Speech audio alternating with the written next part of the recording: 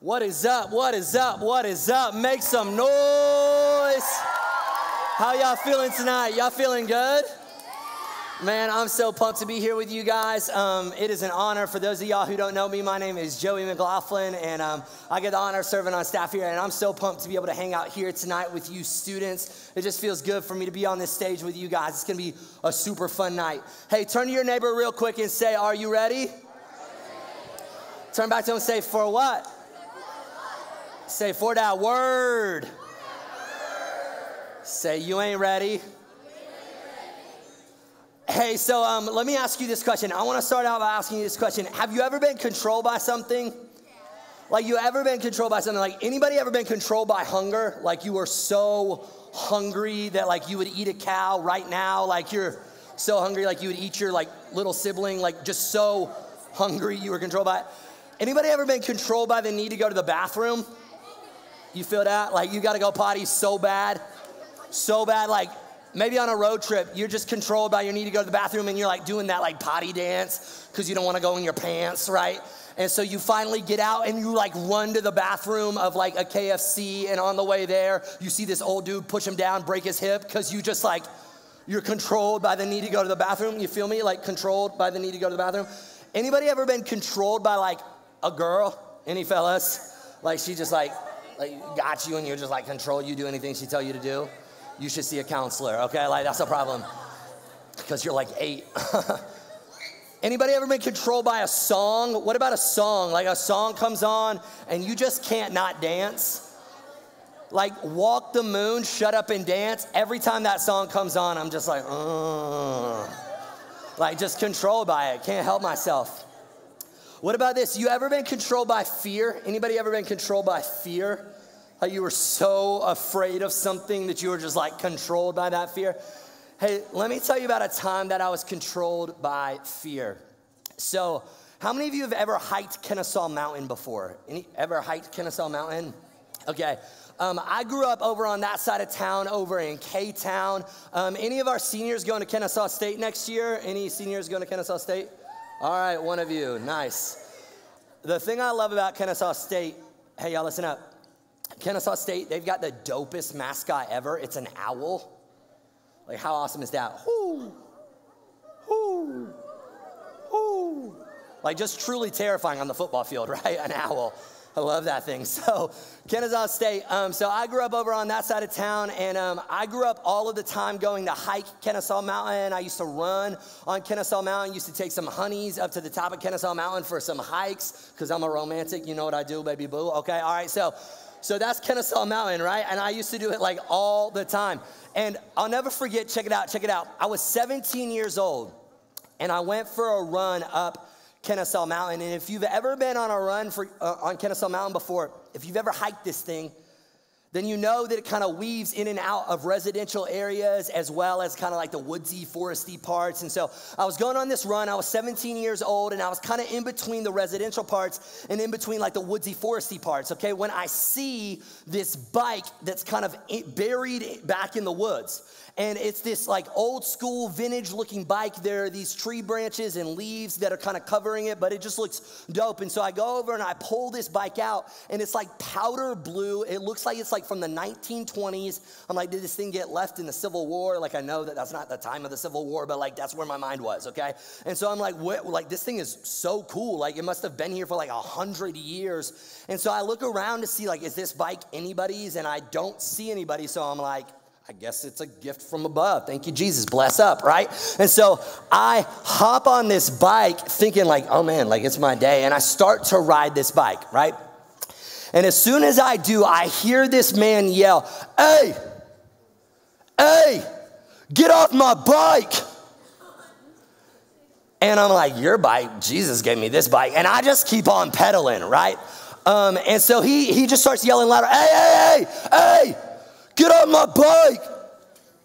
And I mean, the smart thing to do then would have been to like get off his bike, but I don't. I just keep on riding. And he goes, hey, this is your final warning. Get off my bike. And I'm like, chug up the deuces. I'm riding, okay? And so he said, I'm not playing games with you. And then guys, no joke, the dude takes a gun and shoots it in the air.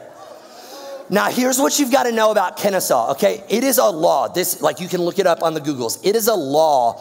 You have to own a gun to live in the city of Kennesaw. Like, in order to live in the city and own a house, you've got to own a gun. And so the people who live here are like crazy. They're like backwoods, rednecks, sound like Stephen Gibbs, crazy, okay? Like that's these people. They're just insane. And so this dude shoots a gun. And in that moment, like the logical thing to do, the smart thing to do, the wise thing to do would be to get off the bike, right? But I don't do smart things. I keep pedaling faster, okay? And faster. And so he is at this point chasing after me. This man is chasing after me, yelling, get off my bike, get off my bike, get off my bike. Final warning. And he shoots his gun and it hits a tree that is like 3 feet from my face. And so at this point, I'm terrified, losing my mind. I drop the bike and I just start running as fast as I can. I'm like, that's not Jesus' bike, that's the devil's bike, okay? And so I start running and I'm running as fast as I can, but this guy's chasing after me. And like, I can't outrun a gun, right? And so I eventually come to a break in the trail where there's these like big rocks in this cave. And I go back and I'm like, I'm not gonna be able to outrun this guy. So my only option is to hide. And so I go around the corner and I go into this cave and I'm just like sitting there. And guys, I am like terrified for my life because this guy is chasing after me with a gun. And so I'm like there in this cave and I'm like trying to be as quiet as I can, trying to calm my breath down because my heart is like racing and I'm sweating. And all I can think in this moment is like, man, I don't want to die. Like, I'm 17 years old. I haven't had a kid yet. I haven't gotten married yet. I'm like, geez, I'm supposed to make it to the honeymoon, right? And so I'm just like terrified sitting in this cave. And you know that moment where you're like hiding and you don't want somebody to find you and then you start to hear their footsteps. And with every step he takes, I just feel myself becoming gripped by fear, controlled by fear. Like I'm about to lose my mind, like a little baby terrified. And just step by step by step, I hear leaves crack and I hear just his breath and he's just coming. And sure enough, he comes around the edge of the cave and I'm sitting there just in all the fear that I can. And as soon as he comes around the cave, he's got his gun drawn. He points it right at me. And then I wake up from my dream. It was all a dream. That story doesn't happen. You're crazy. There's no way that could happen. But how many of you have had a dream like that before? How many have had a dream like that before where it felt so real? Like I woke up from that dream and I was like in a panic and I was in sweats and I didn't know what to do because dreams have a way of controlling us. Come with me on this. What if we were as controlled by the love of Jesus as we are controlled by our dreams? What if the love of Jesus gripped us as intensely, held us as tightly, and motivated us as deeply as our dreams do? What if that was so real to us? The love of Jesus was so real to us. Look right at me, students. That it grabbed a hold of us and it controlled our lives. It was the realest thing to us.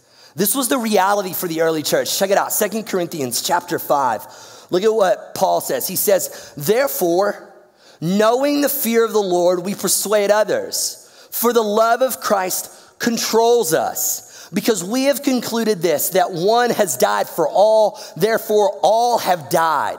And he died for all, that those who live might no longer live for themselves, but for him who for their sake died and was raised.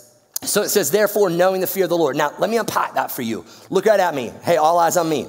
That idea of the fear of the Lord. What I don't want for you to think that means is therefore knowing that we're afraid of God. That idea of the fear of the Lord, it would be this understanding of this awestruckness of God, standing in amazement at God, standing in wonder of God because of how big he is. So therefore, knowing how great God is, knowing how mighty God is, knowing how beautiful God is, knowing that God is enough, knowing that God is the only one who is to be worshiped. But it's also got this other idea. Knowing that the Lord is the only person who will judge the living and the dead.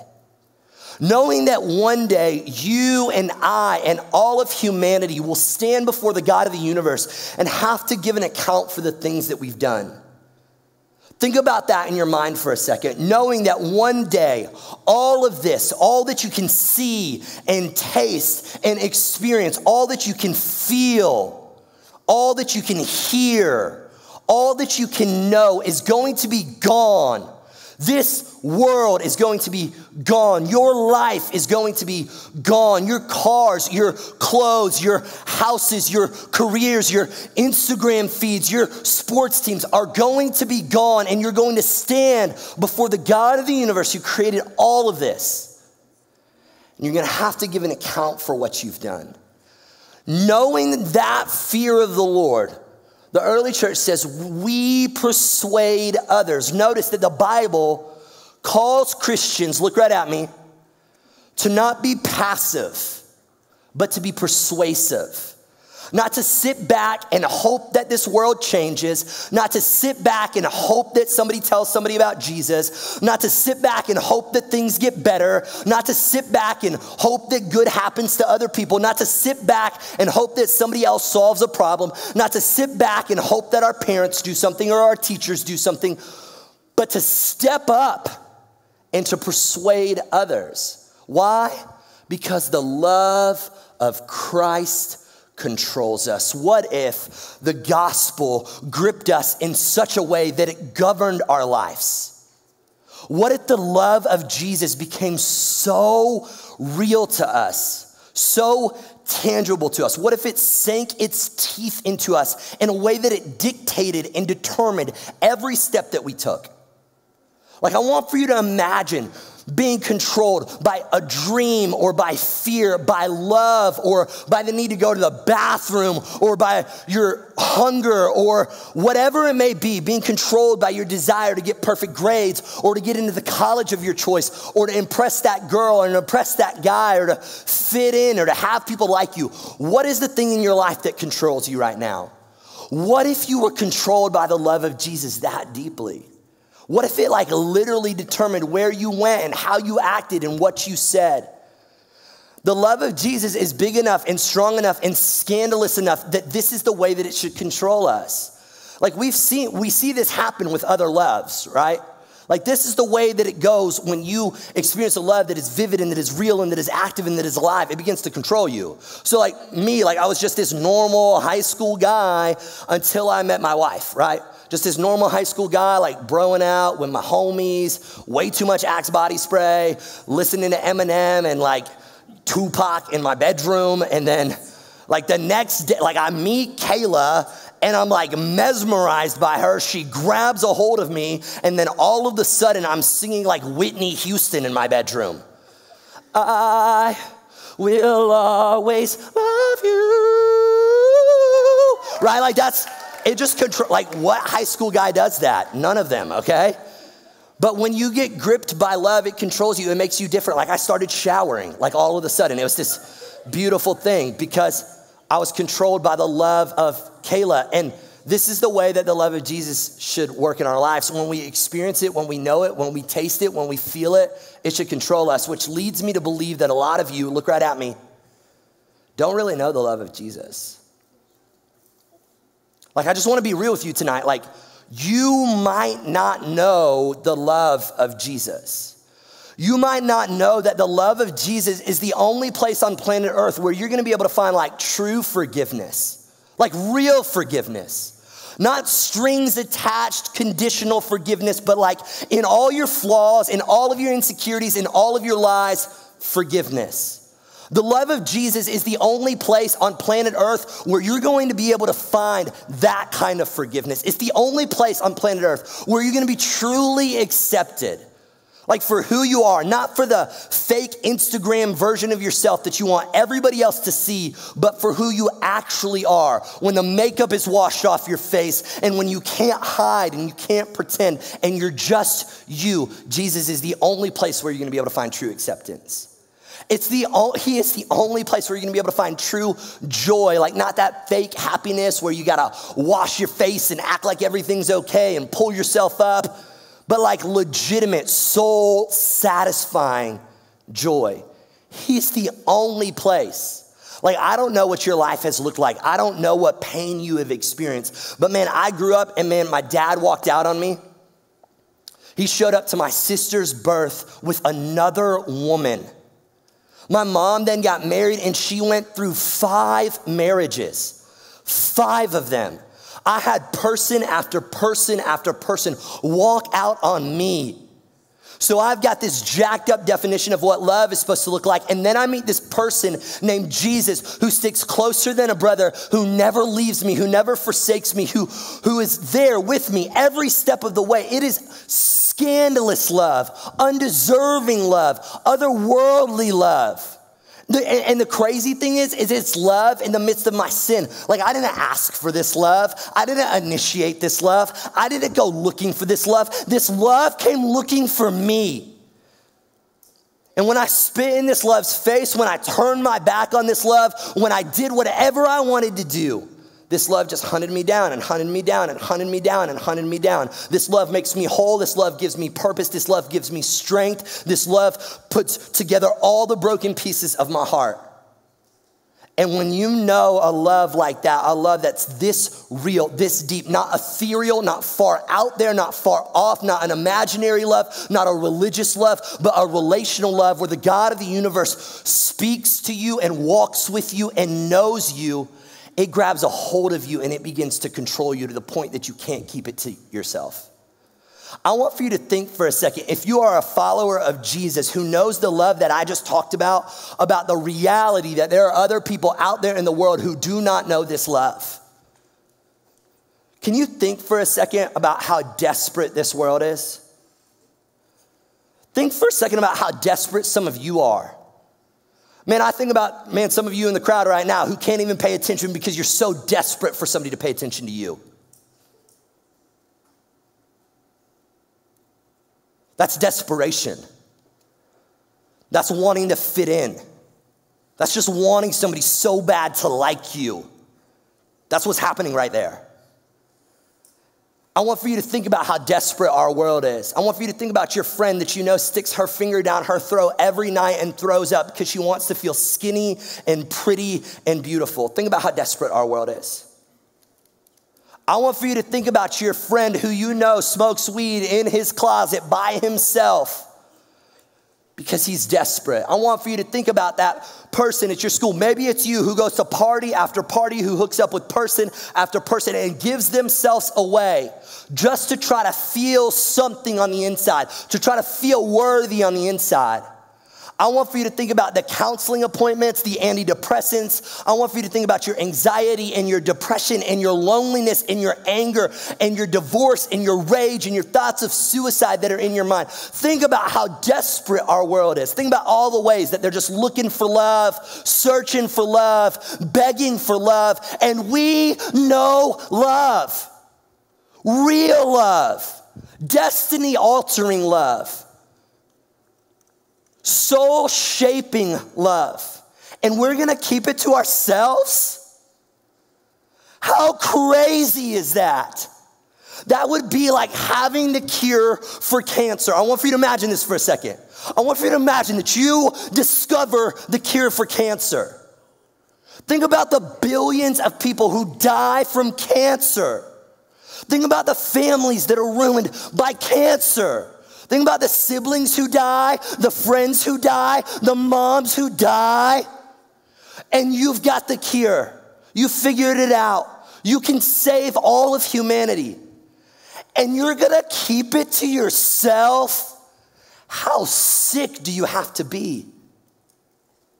That's outrageous. That's outlandish. That's illogical. But that's the exact same reality of when we keep the love of Jesus to ourselves.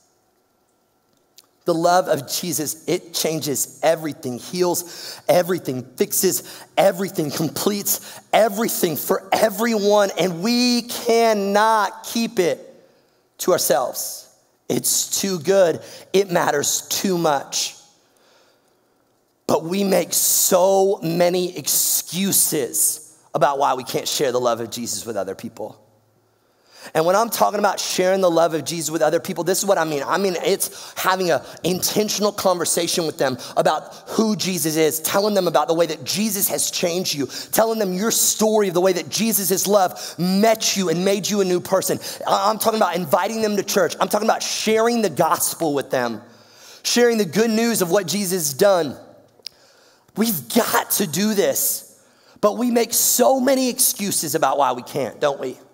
We think to ourselves, man, I don't want to be judgmental. I don't want to come across as a know-it-all. I don't want to offend anybody, or we're afraid, or we care about our reputation. They might not like me. They might not be my friend anymore, or I'm just taking the slow road. Like I'm going to play the friendship card. I'll be really nice to them, hope that they notice that I'm a good person, and then maybe in the end they'll ask me what's different about me. Let me just ask you, how's that working for you? Because when you've been friends with somebody for 5 years and they still haven't asked you what's different about you, there's two logical conclusions. Number one, your strategy isn't working, or number two, there isn't anything that different about you. And so what's it gonna take? What's it gonna take for these excuses to be swallowed up? All these excuses that we have. You know, the excuse that I hear most often is, I just don't know enough. And I think it's legitimate. You ever thought that before? Like I would talk to somebody about Jesus. I would share somebody about the love of Jesus and the cross of Christ and what he's accomplished on my behalf, but maybe I just don't know enough. Maybe they're gonna ask me a question and they're gonna stump me and I'm not gonna know what to say. And so if I knew more, then I would share more. You ever thought that? You ever had that pop into your mind? If I knew more, then I would share more. Well, what if the reality of the Bible is actually the reverse? What if it's actually opposite? Check it out, Philemon chapter 1, verse 6. Pray that the sharing of your faith, Paul says, I pray that the sharing of your faith may become effective for the full knowledge of every good thing that is in us for the sake of Christ. This is so good. You can't miss this. All eyes on the screen. Paul says, I pray that the sharing of your faith may become effective. It may work for the full knowledge of every good thing that is in us for the sake of Christ. So this is what we think. We think if I knew more, if I had more knowledge, if I knew more answers, if I could answer more questions, if I had more information, if I took an apologetics class, if I knew the Bible more, if I could preach or whatever it may be, if I had more knowledge, then I would share more of my faith. But Paul says it's actually the opposite is the way that it works, that if you would share your faith, then it would become effective for you to have the full knowledge of every good thing that is in us for the sake of Christ. So you sharing your faith is actually what's going to trigger you knowing what Christianity is all about. This is so good. Like this changed my life. I'm just gonna be completely real with you. Some of you who want passionate Christianity, you want to make a difference for God. You want to know what it's like to really go on this adventure of following Jesus. You want to know that God is real and that God is alive and that God's Spirit will work miracles in you and through you. You want to see people's lives change. You want to feel like you really know him and that this stuff really matters and that you're walking the walk, that you're running the race and fighting the faith. This is what you've got to do. You've got to stop waiting till you know more. You got to step up and do it, and then you're going to know the love of God. When you get active, when you get off of the sideline and in the game, when you start engaging in mission, talking to people, sharing with others about the love of Jesus, that's when you start to know the love of Jesus in a truly extraordinary way.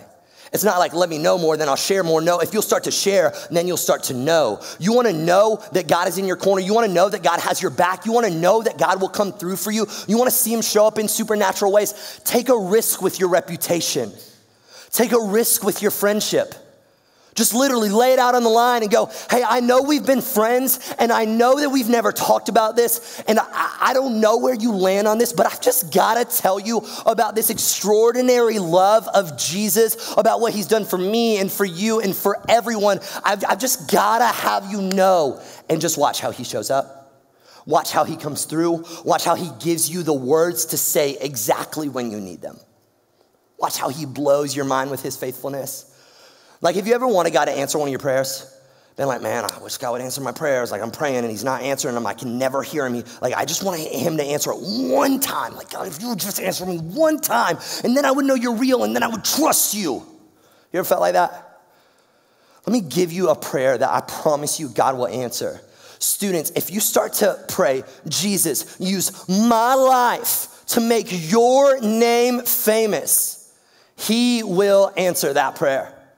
Every single time. God, open a door for me to have a gospel conversation with my friends. He will answer that prayer every single time. You'll be able to know God answering your prayers. You'll be able to know what it's like to see the Holy Spirit working in you and through you. You'll be able to know what it's like to see somebody cross from death into life. It's extraordinary. It's not know more than share more. It's you start sharing about this uncontrollable, uncontainable love, and then you will know who you are and what you were created for. There is a part of Christianity. Look right at me. I don't want you to miss this because I don't want you to start to believe a lie of what this Christian thing is all about and then wake up 10 years from now and feel like we sold you a lie. I don't want you to think, okay, like I get it. It's about sitting in chairs, listening to sermons, singing songs, lifting my hands in the air. That's this whole Christian thing.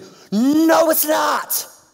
No, it's not. And if you follow that, you're gonna wake up really disappointed 10 years from now. But if you will understand that when I get engaged, when I live on mission, when I make disciples, when I follow Jesus, when I live how he lived, and I love people and can't keep his love to myself, that's when you experience the true joy of Jesus following. Never until you do that. Never until you do that will you experience the fullness of what Jesus died for you to experience. Students, this needs to become deeply emotional for us. Like deeply emotional. Like we cannot lose our grittiness. We cannot lose our willingness to be rejected. We cannot lose our boldness. Like you look at the early church and they're just marked by boldness, marked by boldness, marked by boldness. Now, I don't want for you to think that boldness is not being afraid. No, that's fearlessness. They were bold. They weren't fearless. In the face of fear, they move forward. In the face of judgment, in the face of losing friends, in the face of being rejected, in the face of being misunderstood, in the face of all of that, they continue to move forward in boldness. And we cannot lose that. And we cannot lose our understanding of how central prayer has to be to this. Like this doesn't just happen out of nowhere. It's not like, okay, I'll just get jacked up on Jesus juice and go out and do this. No, like you pray, you beg God to give you the boldness. You pray for one another. You come alongside each other. So like there's this story in the book of Acts, okay, where these guys are Peter and I can't even remember who's with them right now, but they're really bold before this council, okay, super bold. They preach the gospel. They're going to throw them in prison, and they've just got this crazy amount of boldness. And then you see later on in the book of Acts that the entire time that they were being bold, that the church was praying for them. That they're like, God, make those men bold. God, make those men bold. God, make those men bold. Paul himself, he says, I pray, like I'm praying, and will you pray for me that I would be bold as I'm supposed to be? I mean, Jesus says, right, the harvest, look, check it out, Matthew chapter 9. He says, the harvest is plentiful, but the laborers are few. It's coming up on the screen, I promise. So pray to the Lord of the harvest, to the Lord of the harvest to send out laborers into his harvest. So he's saying that there's tons of people out there who need to hear about my love, tons of people out there who need to be rescued with my love, tons of people out there who need to encounter my love. And so pray, beg God to raise up laborers to go out in the harvest. And you are one of those laborers. You are one of those laborers. I want for you to think for just a second about what's going to happen when you arrive on the shores of eternity. And I want for you to ask yourself the question, when you're walking around heaven, do you think that you are going to care about whether or not someone was offended because you shared the love of Jesus with them? I want for you to think about when you are walking around heaven, make this as real for yourselves as you can right now. And you're looking for your best friend and you cannot find them there because they're in a different place called hell, a place of conscious, physical, literal torment. I want for you to think about walking around heaven and looking for your brother and not being able to find them because they're not there. I want for you to think about the people who sit in your class. I want for you to think about the people who ride your bus, the people who play on your sports teams, and who one day you're going to want to be in heaven with. And know that it's possible that without you sharing the love of Jesus with them, that they're not going.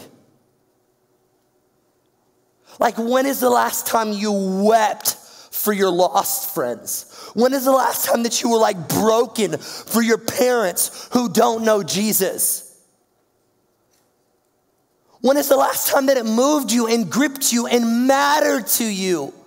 When is the last time that you just stayed up late in your bedroom and you looked through your yearbook at all of your friends and all of the people who've signed your yearbook and all of the people who you've grown up with throughout your life, and you thought, I don't know if he knows. I don't know if she knows. I don't know where he's gonna be. I know that he had doubts. I know he was of a different faith. I know she had questions. I know she was angry. I know she was depressed. I know that he was far from God. I know that he partied all the time, but I don't know. I don't know if they're gonna be in heaven. I don't know if I'm going to see him again. I don't know if they're going to make it to the other side. When is the last time that the gospel had any level of urgency for us, the way that it did for the early church who were willing to lay down their lives? We're concerned about laying down our reputations. They died for this. They bled for this. They lost their lives for this. They gave up their homes for this.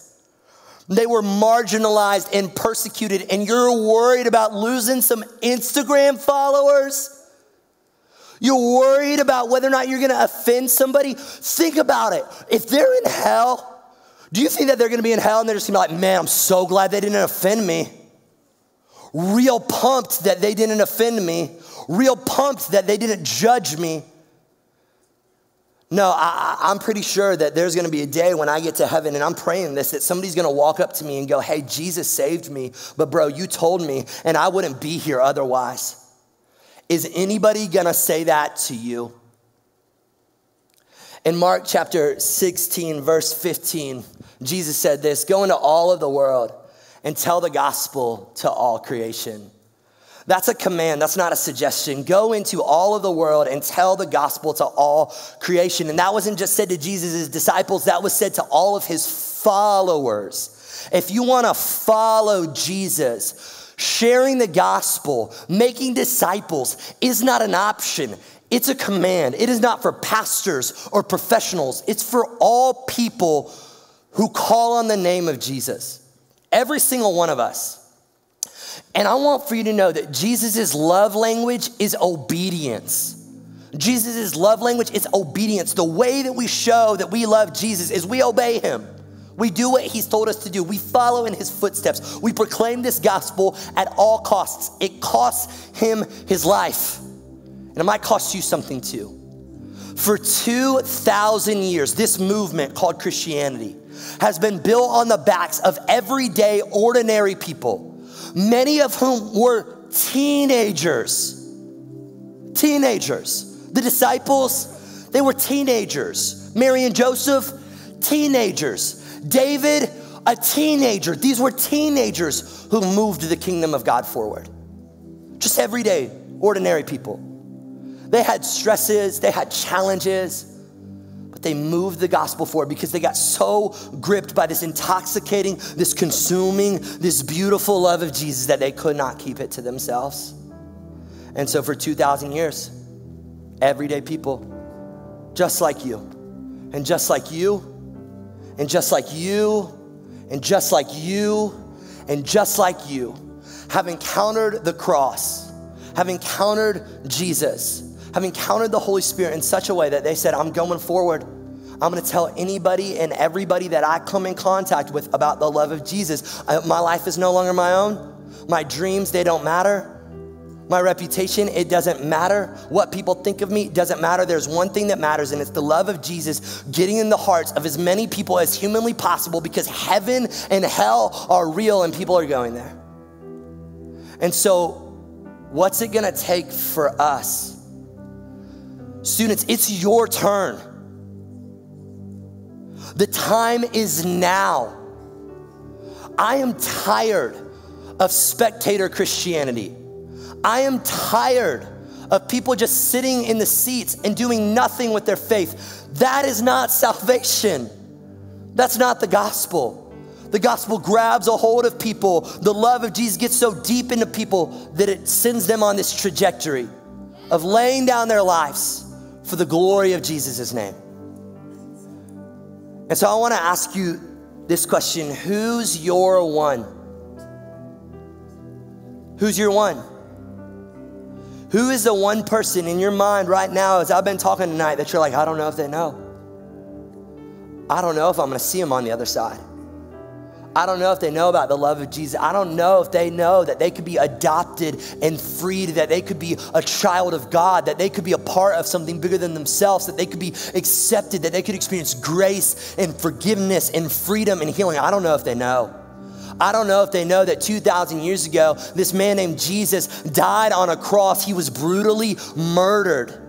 Blood, tears, pain rained down so that doesn't have to happen to us. I don't know if they don't know. I don't know if they know that their price has been paid, that somebody stood in their place, that new life is available. I don't know if they know that Jesus rose from the dead and offers new life. I don't know if they know that they can be certain of eternal life in a place called heaven. I don't know if they know. Who's your one? Is it your mom, who's of a different religion? Is it your dad who walked out on you? Is it your best friend? Is it your neighbor? Is it your cousin? Is it somebody in your team sports class? Is it your teacher? Who is it for you? What's gonna happen is the band's gonna come out and we're gonna sing one last song tonight, and there are going to be buckets of white ping pong balls on the front of this stage. And what I wanna have happen is when that song is happening, with every head bowed and every eye closed right now, I want for you to think about who your one person is that you know you need to have a gospel conversation with. Who's that one person that you need to intentionally engage with the story of Jesus? Not somebody who you need to wait on and hope an opportunity presents itself, but the person who you need to go to move towards, to hunt down, and to do whatever it takes to talk about the scandalous love of Jesus with. Who's your one? Then what I want to have happen is during this next song, when you know who that is, I want for you to make your way to the front. And I want for you to grab one of these white ping pong balls, and I want for you to write that person's name on it. And then I want for you to drop it in this go and tell wall, saying, I'm gonna be obedient to Jesus' commands in Mark chapter 16, verse 15, to go into all the world and tell the gospel to all creation.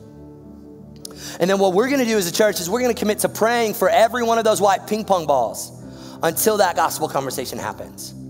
And then students, when you have that gospel conversation, you're gonna come back to Stone Creek and you're gonna grab an orange ping pong ball and you're gonna write their name on an orange ping pong ball. And you're gonna drop that in the go and tell wall. And it's gonna serve as a sign and a statement that you are obedient to tell your friend, your family member, your neighbor about the scandalous love of Jesus. And we're gonna celebrate, we're gonna lose our minds, heaven's gonna go crazy because you were obedient to move the message of Jesus forward. And so God, I just pray for radical boldness. I pray for crazy boldness. I pray for crazy bravery. I pray that tonight these students would get a picture, a vision of your love that is so real, so big, so consuming that it controls them, that it holds them hostage, and that it motivates them to tell their friends and their family members. I pray tomorrow at school, somebody stands on a lunch table and just starts telling about the love of Jesus. I pray that tomorrow before a sports practice that they shut the thing down and they go, I gotta tell you, you gotta know about the love of Jesus. I pray miraculous things happen because we get so controlled by your love. And I ask it in your beautiful name. And all God's people said, amen.